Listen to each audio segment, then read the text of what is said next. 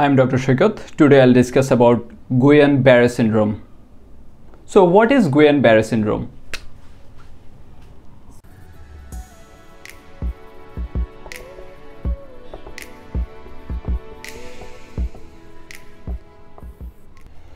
So GBS or Guillain-Barre Syndrome, it's an acute inflammatory demyelinating polyneuropathy. So it's acute and it's inflammatory, it's demyelinating and it's polyneuropathy. So what is the pathogenesis of this GBS?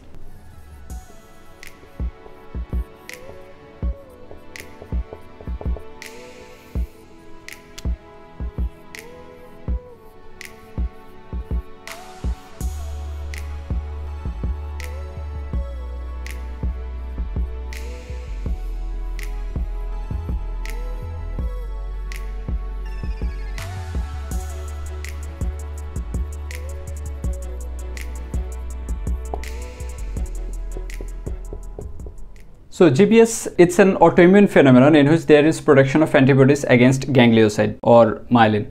GBS develops 1 to 4 weeks after an infection with respiratory tract infection or gastrointestinal tract infection. The most common one is Campylobacter jejuni. So when there is infection by Campylobacter jejuni, then this Campylobacter jejuni enters into the blood, and after 1 to 4 weeks there is production of antibodies against that Campylobacter jejuni in the blood. And that antibody crosses the blood-nerve barrier and attacks the ganglioside in the Schwann cell. But the question is, antibody is produced against this Campylobacter jejuni, but why this antibody is attacking this ganglioside?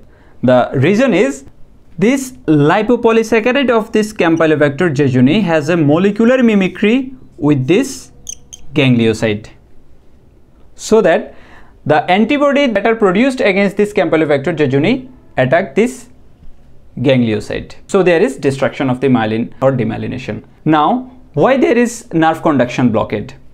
Because we know that in this nerve the transmission of the impulse is by saltatory conduction. Now, what is saltatory conduction? Saltatory conduction means action potential will jump from one node of Ranvier to another node of Ranvier. And this transmission is very rapid. This is called saltatory conduction. Now, this saltatory conduction is maintained by these myelin sheaths. Whenever these myelin sheaths are lost, myelin sheaths are destructed, then this saltatory conduction is also hampered, so that there is nerve conduction is slowed. Now, the clinical features of GBS.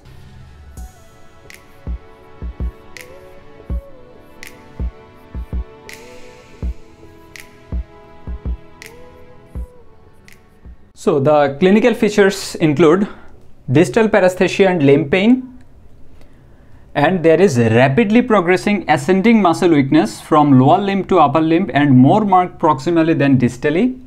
Then deep tendon reflexes are lost, and there may be facial and bulbar weakness, and diaphragm may be involved. If diaphragm is involved, that time it causes respiratory failure, which is the most dangerous complication of GBS. And whenever there is a triad of ophthalmoplegia, ataxia and areflexia, then it is called Miller-Fisher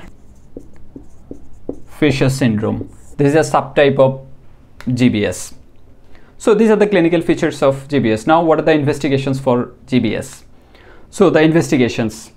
First one is CSF study, which should be done after 10 to 14 days. And in CSF study, we will get albuminocytological dissociation. What do we mean by that? It means that there is increase in CSF protein, but without elevation of CSF cell count, that is WBC. This is called albuminocytological dissociation. But now, from where these protein are coming? So these are the myelin, and these myelins are the source of protein. So whenever there is demyelination, breakdown of this myelin, then this becomes protein. So these are the protein, and which takes time. That's why it should be done after 10 to 14 days.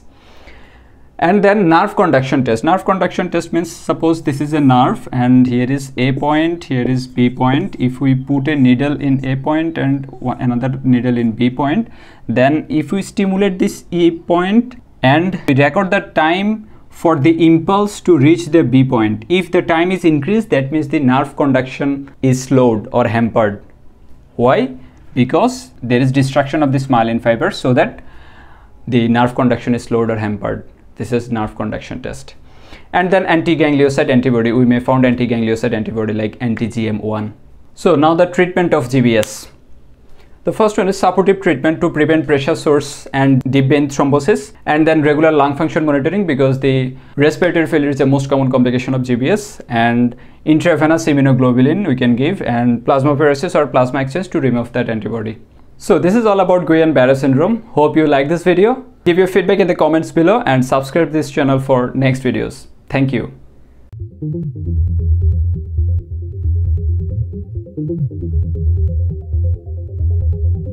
Thank you.